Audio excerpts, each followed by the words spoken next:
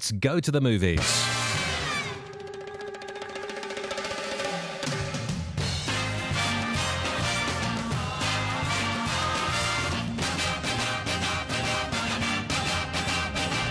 Every weekday afternoon around this time, we love to talk about films, whether on the big or the small screen. Sometimes we talk about cinematic television. Yesterday, we were having a little look at Big Little Lies Series 2, and there's more big films being released over the next week or so. Next week, Toy Story 4. But also, it's great to snuggle down on a film you could watch on DVD, Blu-ray, download, or streaming. Today, we're talking Follow Me. Or if you want its true title, #Follow Me. And the best way to describe this is it's a found footage horror movie with a YouTube twist. And I am delighted to say that the star of the film, Cara Kingsward-Hughes, from Leon C, is with me live in the studio. Great to see you, Cara. Great to see you too. Thanks for having me. And it's nice to know you're all well and safe and ready to be here. I'm here. Good. And the director of the film, Sam Hardy, is also with us. Afternoon, Sam. Afternoon, Tony. Thanks for having us. It's great to see you both today, and also to talk about a film which we haven't seen for a while. Found footage films first became very big business thanks to the Blair Witch Project, which I was doing a bit of research yesterday. I can't believe that was 99, wasn't it? Like So 20 years already. 20 years ago. That's made a fortune. Yeah. And of course, when that film was made, we didn't live in an internet age at that point. There were no social media around. There was no real YouTube as such. We didn't know what a vlogger was. And interestingly enough, Cara, tell us first of all a little bit about your character, because she is a vlogger and she's doing really well. What, 2 million followers? Yeah, 2 million subscribers. She's doing really, really well.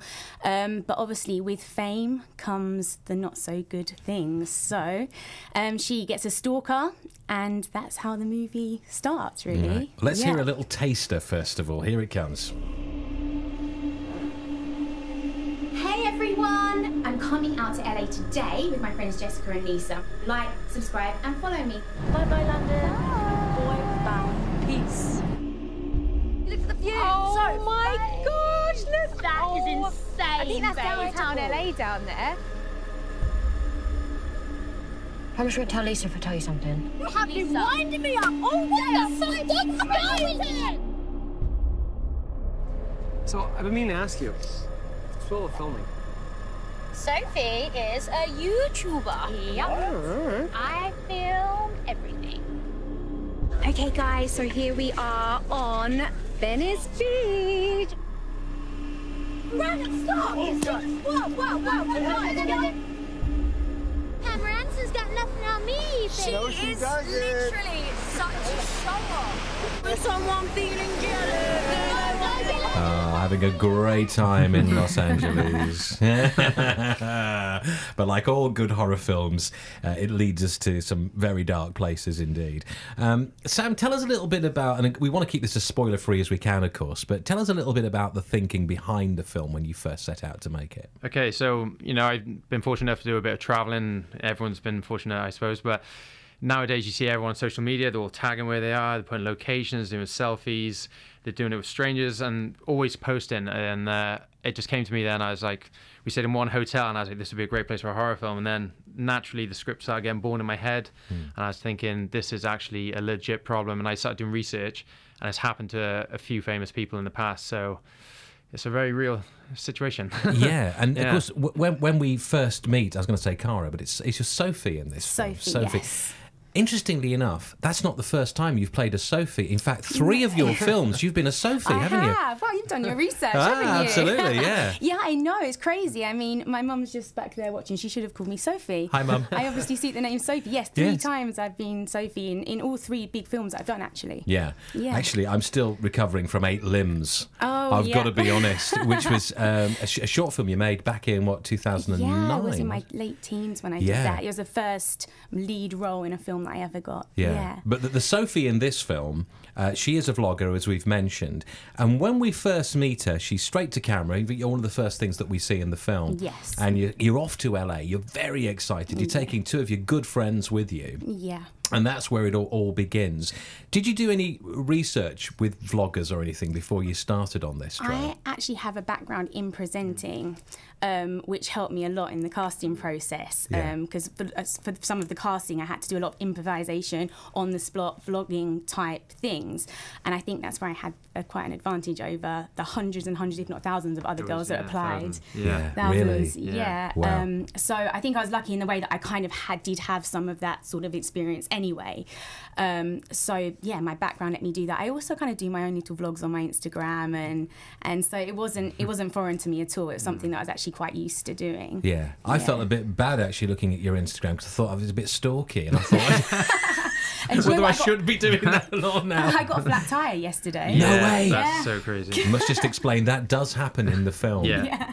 And a very dodgy bloke in a Mustang comes to the rescue. Never stop for a bloke in a Mustang. No, especially with a cowboy hat, yeah. I mean, there is something chilling about, you know, anything that's to do with going to places which, on the face of it, seem wonderful. Like, you think of Los Angeles and you think of this amazing place. It's full of stars and it's got expensive shops and everything's glitzy.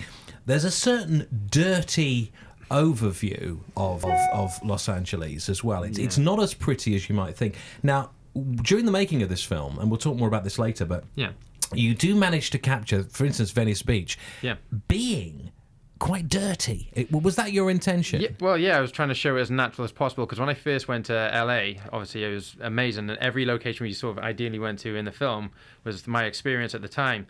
And obviously they're all iconic locations, and then I just we let Cara go with the camera and just like do some shooting and do the natural vlog improvisation and make it look exactly how it is. We don't want to make it glitz and glam. We want to show like how a vlog looks. And if you look at most people's vlogs, especially the way the film is, where it's unedited, it's supposed to be off one memory card, it's going to be dirty until the YouTubers clear it up and edit it. Yes. So and they nailed it. And you caught it. Yeah, absolutely. Well, we'll talk more in just a second. Stay with us, guys. It's Cara Kingsward-Hughes and Sam Hardy. We are talking about Follow Me this afternoon. Katie Tunstall, Suddenly I See. It's BBC Essex. We love talking about films on the show. And there is a new horror film out, which is available on the usual platforms, by the way. I watched it on iTunes. You can also get it on Amazon as well. It's called Follow Me. The director is Sam Hardy.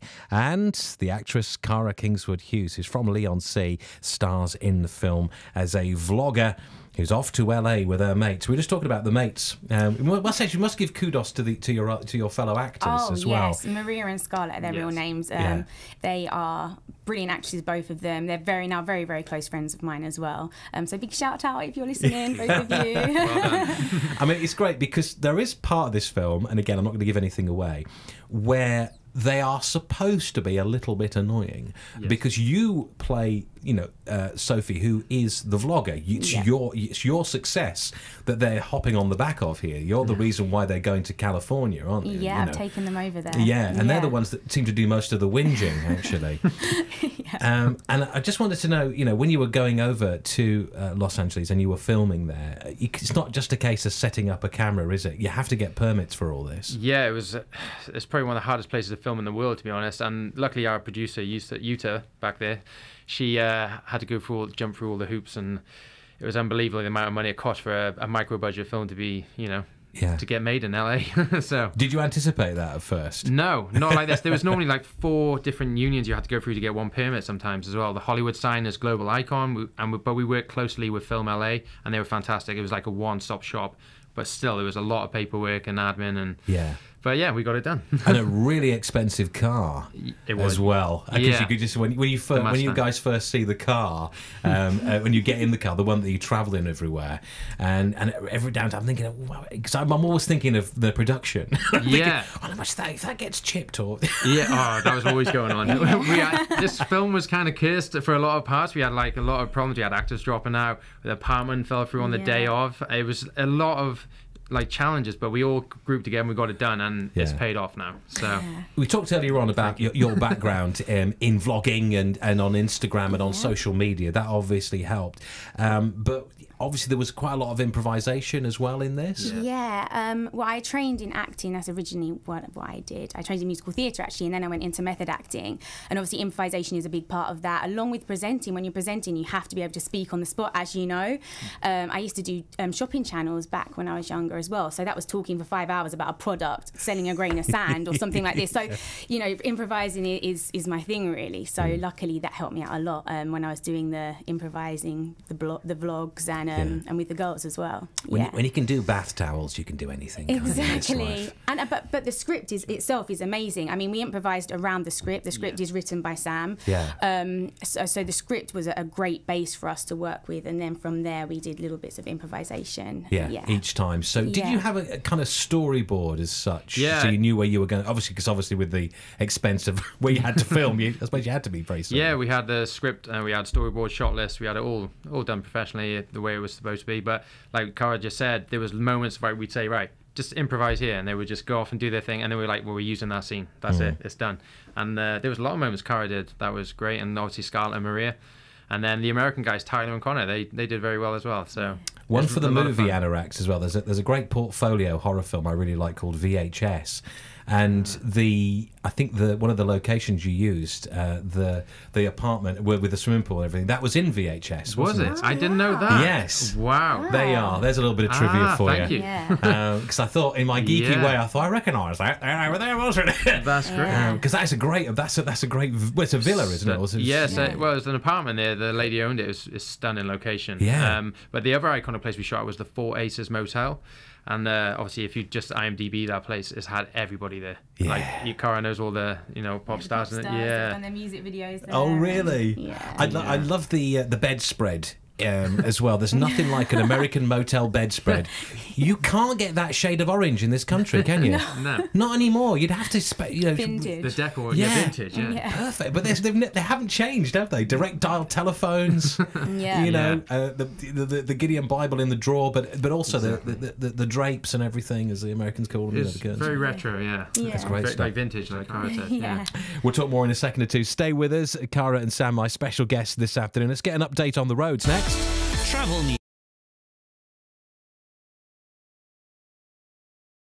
I promise that nobody's gonna love you like me. Taylor Swift, Brendan Urie together, and that's me, BBC Essex. We are talking about Follow Me, which is a brand new horror film which you can see on iTunes, on Amazon right now. It stars Cara Kingsward-Hughes, who's from Leon C, and the director is Sam Hardy. And exciting news, Cara, which I think we can mention on the radio now. Your next project is a Bollywood film. Yeah, so this kind of landed, came to me after I finished Follow Me. And I'm really happy they love me out there. A couple of things have come since the film that I did, where I play the supporting actress called Mr. Panwala, I can say that. So maybe that's what's next for me. Yeah, because you've been in a few horrors now, haven't you? And it's probably good to get away from, from these horrific moments. I mean, I didn't actually do all the singing and dancing. My character was actually quite serious, but it wasn't horror. So. It wasn't horror, so we're moving on. I mean, your poor old mum must be in therapy watching this stuff sometimes. Oh, bless her. I know. And what about you, Sam? What's next for you? So obviously the idea is to make Follow Me into a sequel and a franchise. So we're in talks about that. But then my next film I'm planning is called Incipient. And that's going to be a big one out in LA as well. So, very excited about that. I can't say too much more. So you made a few friends out there then now? Yeah, well, we all did, I think. But yeah, the Americans have been fantastic to us, and producer Andrew Diamond, he set up meetings with Multicom. We got the distribution, and they've just been amazing. So everyone leads to someone else. It's just been unreal experience. It's such an exciting time now. There was a time, wasn't there, when if you didn't get some kind of theatrical screening, your film or your show, whatever it might be, wouldn't get an audience because there was nowhere to go. Sure. Now we have all these streaming services. So lucky. There's so much. There is a real thirst for good content now, and horror is a big genre, isn't it? It's probably one of the biggest, I think. To be honest, it's probably one of the easiest to make it to a certain extent. Obviously, you can go from low budget all the way to high. But I think it's the way we did this one as well is definitely kind of unique as well, maybe to some extent. Obviously, found footage, but I don't think a YouTube vlog has been done before. And the great thing is with all the streaming and the social media, this film is so apt to what's happening now. Yes. And the dangers, and I think it's really important. I mean, obviously, is this an 18, this film, or 15? I'm not sure. I'm not sure what it is in America it's yet. rated. I saw it on iTunes and it was unrated. Unrated. So I think it's up to you. I'd say 15. Yeah, 15. I think it's important that everyone 15 and over. Yeah, I would say so. Yeah. It's a teen horror too, isn't exactly. it? So, yeah. I think it's important that young people these days realise the dangers of social media, because I don't think many people do. No. Including myself. I mean, I've tagged myself in places while I've been there, and that's dangerous. Yeah. You know, thousands of people then know where you are. So I think this film does give that reality and make people realise the dangers of social media, which is important. Yeah, and I think it's also worth mentioning that, you know, if you're going on holiday and you meet a couple of blokes, you know, I'd give it a bit of time before you go waltzing off with them in a car somewhere. Yeah. Because we don't know who I didn't know. I thought they were shifty, those guys. I'm sorry. I mean, I won't tell you what happens, but you know, they were a bit shifty, I thought. But then again, you see, the trouble is I've got a little girl, so all the time I'm thinking, oh, they're all right. Yeah. They should be wearing a coat now. It's getting a bit chilly out there. You know, I'm watching it like a dad. Yeah. Sophie wasn't keen, was she? But she had peer pressure from the other two, and boom. Yeah, it's all there. She's too nice. She's too nice. Too nice. When we start to dig a bit deeper, it all happens. I'm really concerned I don't get into spoiler territory. So Follow Me is available right now. We're gonna do our own certificate. It's our own version of the BBFC, and we're going to say it's a 15, which I think is fair enough. There are some shocking moments in it, but also it's a travel log too. I think that's fair to say. Yeah. So if you've never been to Los Angeles and you're wondering what it's like, say at Venice Beach.